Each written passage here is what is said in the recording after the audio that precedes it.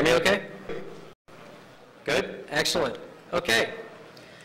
So, who am I? I'm Richard Harman. I've been doing InfoSec for about 10 years. Currently one of the intrusion analysts at SRA International's Incident Response Center. I've been doing it for about 10 years. Primarily I do malware analysis, Perl scripting, and just all around sysab and foo. And if you want to get in touch with me, here's my Twitter, my email address, and my GitHub account where I've got all kinds of crazy code. But overall, generally, I'm a hacker. This is me working on an Arduino in-circuit programmer that I got from China. It was like $4.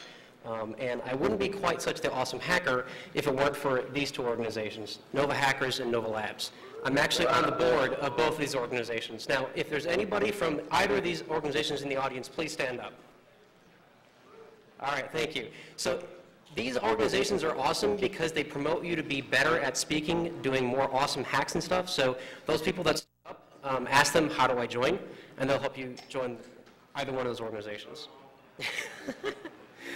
There's also a women's focus group starting up at Nova Labs and Nova Hackers, led by Stacy and Sarah. Somewhere in there? Okay, maybe not. But so if you're trying to get into IT or hacking or stuff and you're kind of afraid to, go see them and they'll help you out.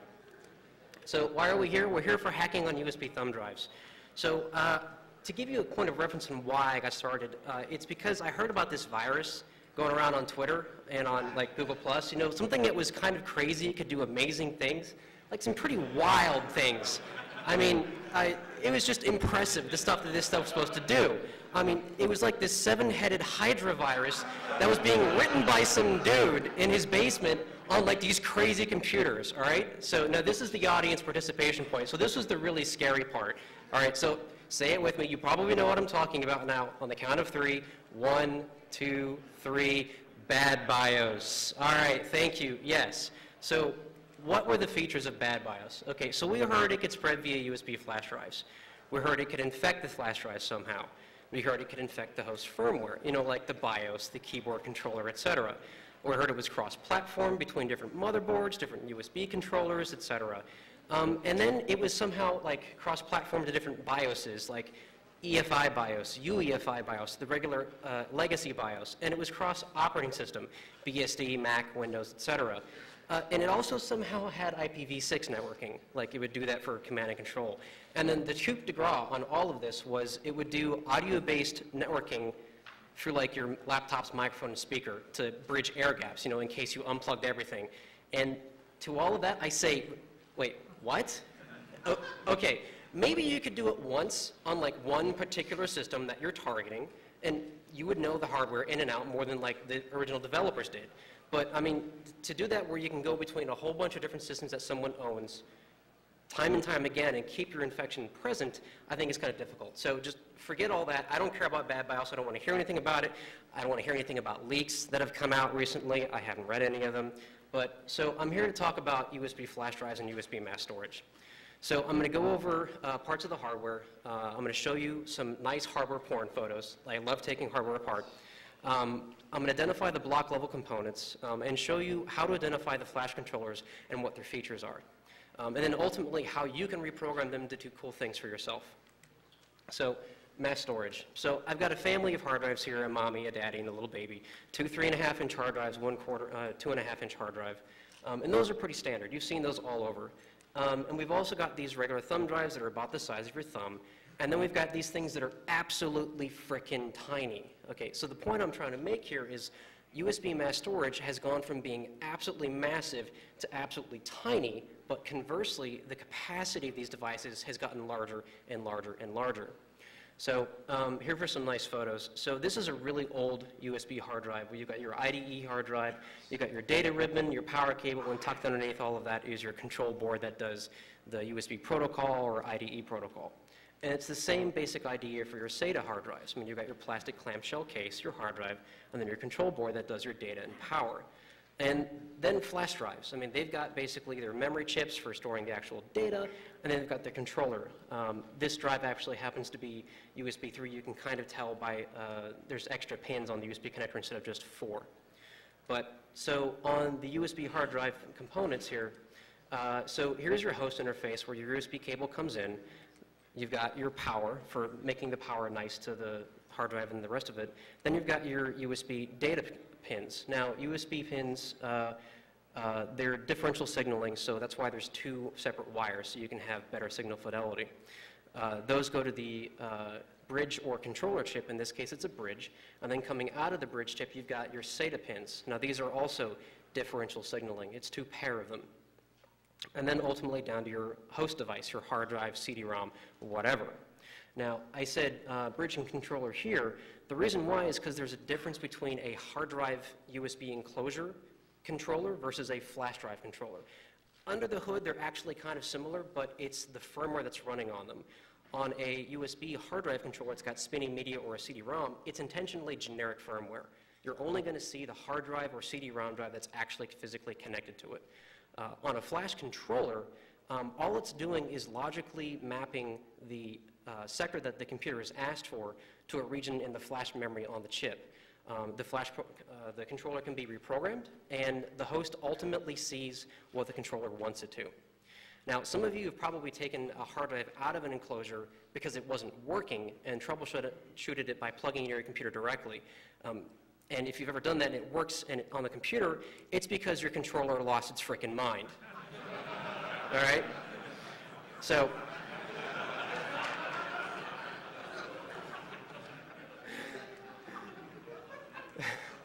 all right, so on to USB flash controller parts. So here's a basic USB thumb drive, and just for size reference, here is actually this drive I took a picture of. So the chip that I have circled here is the flash controller. It's an ASIC. ASIC, in case you're not familiar, stands for Application-Specific Integrated Circuit. It does one thing very special and that one thing very well. It's not generic. It can't do a whole bunch of things. And if we flip this guy around, we've got the actual flash memory. So USB mass storage, like I mentioned before, it's differential voltage signaling. It basically means the voltages go up and down on the different pins. The speed on them is between 6 megahertz and 2.5 gigahertz. 2.5 gigahertz is the USB 3 super speed end of the line. And all the bridge or controller chip does is it translates the USB protocol to what your hard drive or CD-ROM or whatever happens to be plugged in speaks. And the reason why is because there's no direct translation from the USB mass storage protocol to what the hard drive talks. You have to have that guy in the middle doing the translation for you. Now, what you probably weren't aware of is USB mass storage is actually SCSI. You know those old, loud 10,000K RPM drives that you have on this chain of drives. It's not a full SCSI command set, it's a subset based on whether you have a hard drive, CD-ROM drive, tape drive, etc. plugged in. And these SCSI commands actually ride on top of the USB protocol. It's encapsulated. That can sometimes cause trouble. So if you ever used Smart Control or SmartMon hard drive monitoring software through a USB like dock, sometimes it doesn't work right. And with this, it's still SCSI, it's still one SCSI target. That means you've got one device, but you can have more than one logical unit. That's what's called a logical unit number. So I keep going into specifics of the USB protocol, and here's actually what it looks like with the two data lines, where you've got one that's a high voltage and one that's a low voltage. And the reason why is because when you have those two voltages separate from each other like that, the device on the other end can say, oh, that was a 1 or that was a 0. Meanwhile, if you get some interference like EM interference, RF interference, whatever, that affects both of the lines the same, on the other end you see nothing because it has subtracted that noise out. So why am I going into all this detail for all this USB level protocol stuff? It's because I found this utility that lets me mess with flash drives. This one actually lets you hide parts of your flash drive with a password so that your operating system can't see it. And it works. It was awesome. But I had no idea how it worked. So I said, I have to figure this out. So I decided I was going to do some sniffing of USB. So I had to figure out what my options were. I could use a logic analyzer. I could use a hardware man-in-the-middle device. And there's some pros and cons of both. The logic analyzer generally has too much detail. I mean, it's got exactly what's on the wire, errors included. And there's no protocol in protocol decoding. All that extra effort that the USB mass storage protocol and the SCSI commands and stuff have on top of USB is just bits and bytes to these logic analyzers. If you wanted to use a hardware man-in-the-middle device, go see Dominic's talk tomorrow. He's got a BeagleBone Black board that he's converted into being a USB man-in-the-middle device. But here's what I used. I've got a Sele Logic 8. It's a USB 2 based logic analyzer, and the latest beta software actually supports decoding USB. And so I'm sniffing a USB thumb drive that's USB 2 as well. And if you're trying to do something at 60 miles an hour and then record exactly everything that's going on at 60 miles an hour or USB 2 speeds, you're going to drop some data. So I actually had to slow down my USB flash drive by plugging it into USB 1 hub. So that way I had faster recording capabilities than my actual device was producing data. So I ended up vampire tapping the lines. I got a USB extension cable and then stripped off the shielding and put in my test taps. And here's what I got. So this was me punching in the password to that application while a hard drive was locked. And there it is. In plain text, I see my password going across the wire in USB. Hallelujah. I know how this kind of works, but I don't have any context. I don't know what comes before, what comes after, etc. I can't replicate this yet. So I had to switch to high-level sniffing USB. And there's pros and cons of this as well. So you can install a driver in Windows called USB PCAP. It basically ties into Wireshark and makes a network interface that you say, dump this USB interface. Because it's so high level, it's basically tracing the execution of the commands in Windows against that USB device. And in Windows, you just send your commands, and at some point down the line, like, it gets actually sent out the USB connector. And it can be in the same order you executed the commands, or it can be in a different order. There's kind of like scheduling that goes on. So that can or will miss data. Another option is you can use your virtualization environment, VMware, QEMU, VirtualBox, whatever. Almost all of them support in the hypervisor dumping out the virtual USB stack. And Linux, under QEMU and KVM, has got its kernel module called USB Mon, and that does the same thing as USB PCAP, but it's lower level, so it actually will get all of the data from the OS. So there's lots of tools to look at these PCAPs that USB Mon creates, most importantly, Wireshark. Wireshark has the USB protocol decoding, USB mass storage decoding, and that's what it looks like. So in the bottom of the bytes display, now we see the word password that I had from the logic analyzer, and up above, I have the SCSI command where it's SCSI command 0E, logical unit number 1. So now I have a much better understanding of exactly what the command and then the payload in that command was to this drive to unlock. So I was able to successfully re-implement the USB flash drive security software under Linux. So I've got these random bytes here, OE000155AA, that will turn off the protection, and then I've got one for temporarily unlocking it. Here's actually how to change or set the password under Linux. So this is using a command called SGRAW. It just fires SCSI commands at a device, and this is actually basically a 64-byte packet that gets sent. The first 16 bytes are the old password in case you're changing the password. The next one are the new password, and the last 32 are a password hint. So you basically do the same thing I did for any other implementation of this. You sniff the traffic, figure out how it's working, and then re-implement it with SGRAW or another application. So that was a little bit of a teaser of the cool things that you can do when you get this sort of sniffing stuff set up. But how do you get there? How do you get that to that point? Well, you rip apart hardware and you look at the flash controller. So this is the flash controller on this drive here. I actually doctored the photo a little bit so to make it easier to read. That chip says UP21. So I went onto Google and I punched in UP21 flash. And suddenly, bang, all these websites pop up with information about this chip. A lot of them in Chinese or Russian, or there is a couple that are in English language, but a lot of them go through Google Translate very well. And it got to the point where in some of these Chinese websites where I was downloading stuff, I actually knew what the download characters looked like. Oh, it's that one, not this one that actually says download. That's that download.com toolbar thing.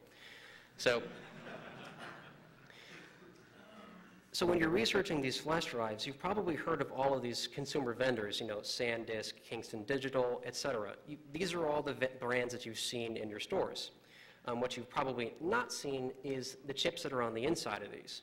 So this is where you get all the OEM flash controller manufacturers that produce chips that are on the inside of those drives. You're not supposed to know nor care about what these chips are. It's supposed to be insignificant to you. The drive is just supposed to operate as a flash drive and you're done with it. But what's going on? So the question is, what manufacturer of the consumer drives uses what chip? So I went through a completely unscientific process of looking at a website that had a database of what chip was inside of what thumb drive, and I found the most common ones along with the drives that I happen to have on hand. So I've got the chip flash controller vendors on the outside, I've got the consumer vendor on the inside, and little arrows that point to each one, and then a running tally of how many times I've seen that flash controller vendor used. So let's get started. So Verbatim uses Fission, Intel uses Fission as well. TDK uses Fission, Lenovo, Alcor, Sony uses Silicon Motion, Corsair uses Silicon Motion, Toshiba uses solid state system. Hold on, Trend Micro uses 3 different chips. So before that, we had a kind of consistent idea. If I go buy this brand of controller, I can now do this brand of flash drive I can do with these controllers, and it just gets worse. So AData uses 2, Silicon Power uses 4, and Kingston uses like 6. So Kingston is a name that I associate with quality, but apparently they don't care. They don't care what flash drive controller they're going to use. So I went out to the store and I bought a whole bunch of thumb drives with the intention of tearing these bad boys apart and seeing what was on the inside. I tried to get as many different ones as possible, different shapes, sizes, features, etc. And the question again is, what's on the inside? So this is what they look like when they have their casing removed. Now there's one in the middle that's kind of hard to see on the screen, but it looks like a little black stick. Now we kind of knew what it would look like that from the previous, go back, so because it's an absolutely tiny thing. But the other ones that are also black sticks, you couldn't tell. So I mean, it was plastic housing around this tiny little black stick. And I had no idea those other two would look that way. But long of the run of it, these are the different vendors that are the flash controllers on these drives. So we've got Innostore, SMI, Fission, Fission, Fission, US Best, SMI, Fission, and Fission. So I'm seeing a running pattern here. Fission is apparently really popular in these drives, at least the drives that I got from Micro Center. There were 4 different kinds of drives from Fission. These all pretty much have the same feature set between the Fission chips and then across different manufacturers like Innostore and Silicon Motion. So just to give you an idea of what these capabilities are, here's this 4 gig thumb drive that I got at Micro Center for $5. So this is a Fission controller. It's the PS225161. This supports multiple LUNs, the multiple virtual drives, hidden LUNs, so now you can hide data, and it also supports password protecting them. Again, for $5. This is not something you're supposed to be aware of. This is a Sention drive. This one happens to be about $1 a gig again. This one uses a different chip. This one is the SMI 3270 ENLT and supports the same features as the chip I saw before. And this is one of the drives that I intentionally found something that was supposed to be awesome. So this is the Sention secure chip. So this is about $2 a gig. But wait, this one uses the same controller as the $5 flash drive I had before. So this drive doesn't support crypto. And what it does have is it actually has a logical unit, another virtual hard drive on there that's got crypto software for Mac. And I'm a PC guy, so this drive was twice as expensive and useless to me. So which would you buy?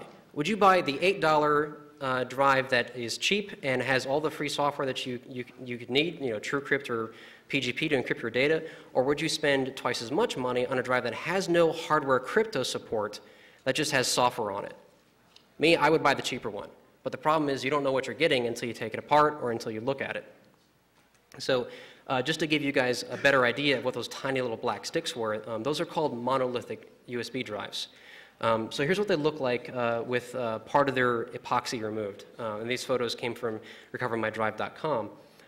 But this is all in one package, the controller and the memory at the same time. And this is what they look like when they're being fabricated.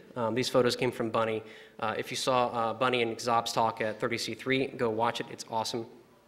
So this is actually the bottom of these being fabricated, and this is the top.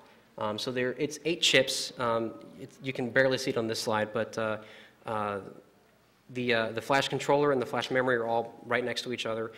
And just to point out which is which, so here is the flash drive I had up earlier pointing out the flash controller, and then here's the monolithic chip together. So that's the flash controller, and that's the flash memory. Now, just to give you guys a better sense of scale, here's what the monolithic drive looks like in comparison to a regular USB drive. So you guys know how big a USB connector is, and that entire chassis is about the width of a USB connector. It's tiny. And these can get even skinnier to be absolutely like the size of a dime. But anyways, so visual identification of these flash controllers. If you're going to tear apart the housing, it destroys the device. The consumer packaging never mentions what controller is on the inside, so it's just a game of guesswork. The OEMs, like Kingston, can use anything that they want. And the monolithic drives, I don't have, nitric acid in a fume hood to remove the epoxy from the drives. So we can't do visual inspection for all of these drives. So what can we do software-wise? Well, the operating system sees what the flash controller wants it to, be it hard drive, CD-ROM, whatever. The USB product ID and vendor ID are supposed to be useful, but they're not. I've seen an entire line of different sizes of thumb drives that had the same product ID and vendor ID. And a company doesn't have to use a different vendor ID or product ID for a different product if it's the same basic functionality. They can bring in a new controller chip, whatever. So we need to talk to the controller directly, and there aren't any built-in OS tools to do this. So what software is out there to mess with these drives? Well, I happen to find one, written by some folks in China. It's an application called ChipEasy, and this really is easy to identify all of your drives. And because I know this is kind of hard to see, I'll give you a zoom in on it. So it's got all the details you could ever need. It's got the drive letter, the capacity, the product ID, the vendor ID, serial number, etc. And the nice thing about it is it shows you where the controller manufacturer, the controller type is, and then the coup de grace on this is it tells you where to download software to mess with these drives. Thank you. Thank you. All right, so I had a whole bunch of fission drives, so I decided to pick on them. So they're a Taiwan-based flash controller manufacturer. They make controllers for USB 1 through 3, SATA, IDE, eMMC, SD cards, etc. Basically, they have one common core that they can just bootstrap another interface on. All of these chips seem to be based on the Intel 8051. That is what's called an IP core, where it's such an old microcontroller that you can basically license the software schematic of this chip and then integrate it into a chip that you're designing. Some of Fission's controllers support crypto. Most of them support AES. I've seen some that support RSA. And all of these drives support different modes. Modes are how the drive actually interacts with the operating system as being a hard drive, a hidden drive, CD-ROM, etc. So a note on the crypto that's built into these drives. So flash controllers do wear leveling, because your flash memory can't stand being written and rewritten to the same place over and over and over again, so it kind of scatters your data around. The encryption key may be held within the ASIC, not on your flash memory, and this is probably done during the initial configuration of your thumb drive. And then you've got logical numbers, logical unit numbers that are logical drives that can be hidden or locked with a password and optionally encrypted. So and another thing that's crazy is these flash drives have more space than you know. If you listen to Bunny's talk, every flash chip that is manufactured ultimately ends up in some consumer device. Everything is used. You fabricate an 8 gig chip and only 7 gigs of it is used. Well, okay, now that's a 4 gig chip. So they actually clip down the regions of the flash memory that's actually still usable just to make it something that you're used to on the shelf at the store. You see quarter gig, half gig, 1 gig, 2 gig, 4 gig, etc. Even units of powers of 2 of your hard drives. So with all of these things together, it's a forensics nightmare. If you're trying to recover data from these things, you might have a 4 gig chip, a 4 gig drive that's actually an 8 gig, 16 gig, 32 gig chip that has more capacity that is just under what the next size up is. And the question is, how do you know it's there? How do you know it's password protected? How do you know it's not password protected? Etc. You don't. Unless you use some of these vendors' proprietary tools. And I'm actually still working on re-implementing like how to ask the controller, what is your configuration? But so these are the modes that set up the way the flash drive works. The ones that you're probably used to are the mode 3, that's your flash drive. Mode 21 is basically the U3 drive, where it emulates a CD-ROM drive and a hard drive. And mode 7 and 8 are the cool ones, where you've got hidden drives. Mode 21 is U3 equivalent, so there aren't really U3 drives out on the market anymore, but you probably have a drive that supports this. You just need to find the software that does it. The U3 drives are basically dead thanks to Microsoft and SanDisk because they superseded it with an application called StartKey, which appears to be related to the Windows to Go software. So you can take your Windows install on a thumb drive and go anywhere and boot up your Office's PC. It doesn't matter what hardware you're being plugged into. So here is the PS2251 block diagram. You've got the USB connection coming in from the computer to your USB PHY. You've got your USB controller, your flash data module, some ROM, some RAM, and then the little orange block in the center, that's the microcontroller. That's this guy, the Intel 8051. This chip came out when I was born, 1980. Like pretty much every software out there that does reverse engineering of binary object code supports this chip, all right? So Bunny and Zobs at 30C3, they basically found out that SD cards have this MCU inside of it, and they completely got executable code running on that microcontroller, the controller that actually operates and manages the flash memory and talks to the computer. So most of their work will probably actually port over to USB drives fairly standardly. All they have to do is just figure out what pins go where, and they can do the same thing. They actually wrote a debugger so they could figure out like what all the different registers were in these microcontrollers. And the reason why is because this IP core, you've got the schematic for it, so you can change it. You can make it from being an 8-bit controller to a sort of 8-bit plus a couple of 32-bit operation chips. So once you've figured all this stuff out and you can mess with flash drives, what can you do with them? Well, I decided to come up with some hypothetical drives, repurposing the Micro Center $5 4 gig drive that I found. Make some Moose drives. And these aren't for sale, sorry, I don't have enough to give around. But so you can make a secret Moose drive. So features are, I've got a USB product ID and vendor ID of LEET. I've got a 4 gig public partition that has the Windows app to unlock the drive. And then somewhere between 1 and 3 gigs of space that has been recovered from this chip because it has additional space that is hidden and locked with a password. The Windows software says that you can try 6 guesses, and on the 6th failed attempt, it'll erase the drive. But I found out through reversing the actual protocol that goes across USB that no, it doesn't wipe the drive. Why implement something in silicon when you can implement it in software? So I was actually like doing hundreds of thousands of password attempts against these drives under Linux, and it still mounted just fine. So be careful. Don't trust what all the software says, because some cases it might actually work that way. You could also have like an entire portable operating system. So you guys have heard of the USB drives that are the U3 drives that have portable apps. Well, this is an entire portable operating system. So I put Fedora Live CD Image on there. And it's got another 3 gigs of space on it. So now I've got a persistent overlay of changes that I've made to this drive. And push come to shove, I can erase that overlay and get back to a bare metal scratch image. And if you're a pen tester, like some people in the audience, you can have a drive that has your Kali Linux or Backtrack or whatever, your favorite image on there, and then additional 1.5 gigs of storage. Now, because these are emulated CD-ROM drives on these drives, you can't write to this CD-ROM. It's read-only.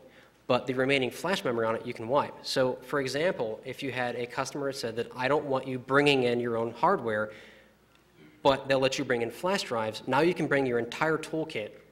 And if they're really paranoid about you exfilling data, which is kind of what they're paying you to do, you can say, okay, format this drive, and then I've got no data. Done. So which is for you? You can buy an ISO stick, which is a $100 project that someone made. It's based on an Atmel processor, which is sort of the same thing that Arduinos are made with.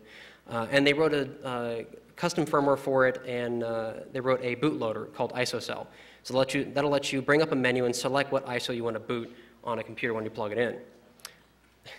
Rob says sometimes. He's had problems with it. There's another project out there that's not quite finished yet called CDMU. This one actually has a 4-line LCD that gives you a menu of what ISO you want to boot. This one, it's basically in beta production status. They haven't actually produced hardware that you can assemble yet. Or you can use a regular thumb drive that you happen to have laying around. Your out-of-pocket cost could be between $0 or like going to the store and buying a couple. And the only real cost is a little bit of your time plus varying levels of fun as you accidentally brick thumb drives. So here's how you reprogram drives. So with Fission, they've got a couple different ways. There's an easy, foolproof way called mode converter. This is literally point-click done. There's no like firmware that's being rewritten, no executable code that's being re-downloaded to the drive. You're just reconfiguring its layout. The more advanced way is to use their MP-all app. MP stands for mass produce. So this lets you mass produce pretty much all of their flash controllers and reconfigure them. That one comes with an app called Get Info. This will tell you all the details about how the drive is set up, what the block size is on the flash memory, what mode the drive is in, you know, that mode 3 for regular drives, mode 21 for U3-like drives. And this is the application that lets you reconfigure everything on the drive. Upload new firmware, reconfigure the partitioning the way it's laid out, change the USB product ID, vendor ID, strings, etc. And if the chip supports it, you can turn on crypto, hardware crypto in the flash controller that will encrypt the flash memory. So here's Mode Converter. It's a really simple app. Like I said, it's literally point-click done. You give it the number of partitions you want and if you want it to be hidden or not. And here's the more complex MP-all app. So this, they let you mass produce 16 drives at once. And I know this is kind of hard to read, but these are all the different options you have. So this is actually the page where it sets up the partitioning of the drive, whether you're going to have a virtual CD-ROM, a hidden hard drive, a removable hard drive. You can actually make these drives look like they're not removable media, make them look like they're actual hard drives. And here is Get Info. That shows you all the details of how it's set up. And here's the Elite product ID and vendor ID. So here are all the settings that can be set with that MP-all app. You can change the size of the drive, change the way that the LED is blinking. You can make the logical unit numbers read-only or not. And you can recover data from the regions of the chip that have been clipped in software because it was just below the next size up chip, all that stuff. So ultimately, when you're using MP-all, you're going to run into problems because it's not something that you're supposed to be using. It's not documented. You don't get like training on it. So use Chip Easy, and I'll have a link for that later in the slide deck. Use that to identify what chip and what controller are in the flash drive. Try the latest version of MP-all, and be prepared to brick drives. I probably bricked about 7 of the 20 or 30 that I've bought already. It's just going to happen. And a lot of times these flash drives, the controllers have firmware updates.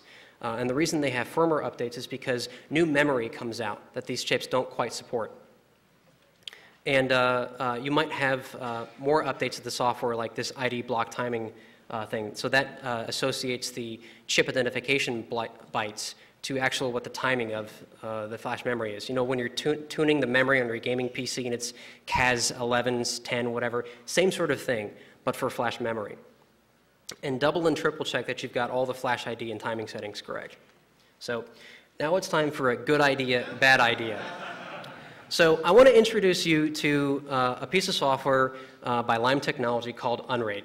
So this is a Slackware-based commercial network-attached storage solution. And they've got different tiers of software that's based on how many hard drives you want to plug into your box. It's between 3 and 24 drives. Free is on the 3 drive and below line. And the Pro version where you have 24 drives is like $120. And they have a very interesting licensing method. They say, go find a flash drive, plug it in, and read off what this GUID is. Well, the problem is this GUID, which is supposed to be globally unique, is not so globally unique. Here's their example GUID they have on their website. And I can tell you that that GUID was from an Alcor flash drive because their GUID is literally just the USB vendor ID, product ID, and the serial number. So Here's how to clone a USB license for Unraid. Download the USB software for managing these thumb drives, set the USB vendor ID and product ID match, set the serial number to match, and win. You now have cloned your license for Unraid. So developers, please use a real hardware security token like an Aladdin hasp, not some random thumb drive laying around. All right, so if you're looking for a hardware USB sniffer, please see Dominic's talks tomorrow. The reason why I need something like this is because there's no documentation on how to talk to these controllers.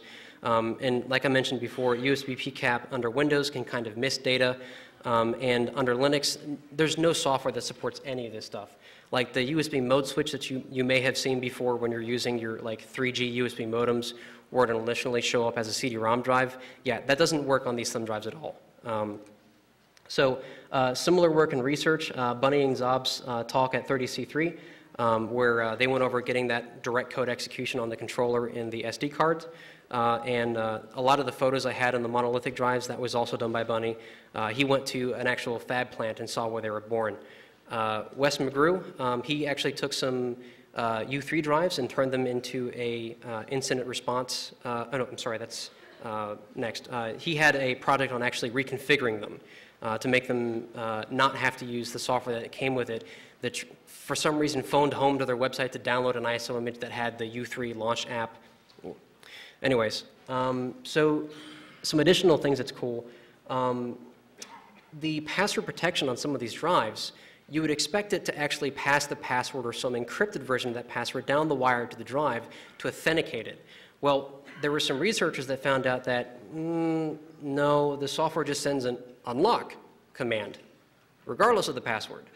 And all they had to do was just repeat sending the unlock command, and suddenly there's all your data. Whoops. So, and Russ Buterini also created an incident response USB switchblade. So, this is the slide you want to take pictures of if you're interested in messing with these drives. This is all the links to all the software you want. If you want to download Chip Easy, that is the app that'll tell you what the chip is for the controller and what flash memory is on your drive. And that will link you to upan.cc, which is unfortunately in Chinese. You'll have to run that through Google Translate. Or you've got other websites like flashboot.ru or usbdev.ru, or an English language site is usbfix.blogspot.com. So, and again, my contact info, I'm Zabian on Twitter, Werewolf for GitHub, and there's my email address. And now I have time for questions.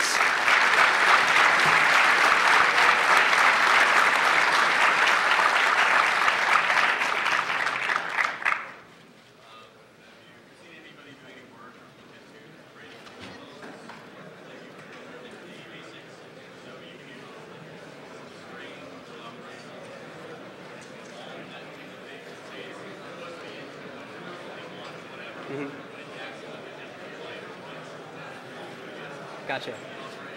Okay, so the question was, have I seen anyone doing any research on adding new modes to these drives? So, like there was mode 3 for the regular flash drive, have I seen different modes for replicating what's going on there? I haven't. I've just found the software out there to reconfigure it, and I've re-implemented some of the features under Linux, but that's an excellent idea. I mean, for people that are doing forensics, you're probably going to have to figure out what mode is this drive in, so you can get a general idea of, is this drive does it have hidden partitions or not? And then you can go from there on other things. But yeah, I don't have like Intel 8051 like assembly language done.